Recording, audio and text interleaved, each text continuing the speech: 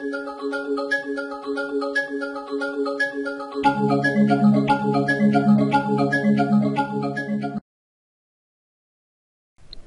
video will demonstrate how to require a filter field in IBM's Maximo. For this, I will use TRM's RulesManager Studio. I'm using this tool because it vastly simplifies this process in Maximo. To create a require rule, in the application developer perspective, I will open the editor for the Workorder Tracking app by double-clicking the WOTRACK item in the App Explorer on the left. I will then find the filter I would like to require, in this case, status, and right-click. I will then select the Configure Filter Required option. This creates a require event on this field filter. Without any condition and by default, this field is now always required.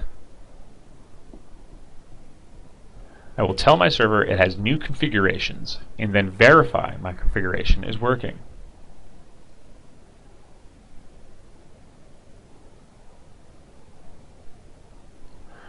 To quickly navigate to the Workorder Tracking application in a browser, I right-click the WOTRACK item in the App Explorer and select the Open with Internet Browser. I can see that my status filter is highlighted red to indicate it is required. Required field highlighting is another rule I've set up in my system using RulesManager.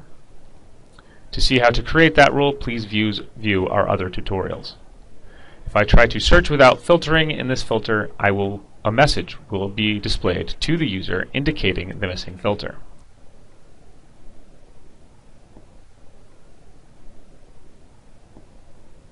Filling in the status, I can now see results. See our other tutorials on how you can create a walkthrough of this configuration for training, or to verify it each time you update your system.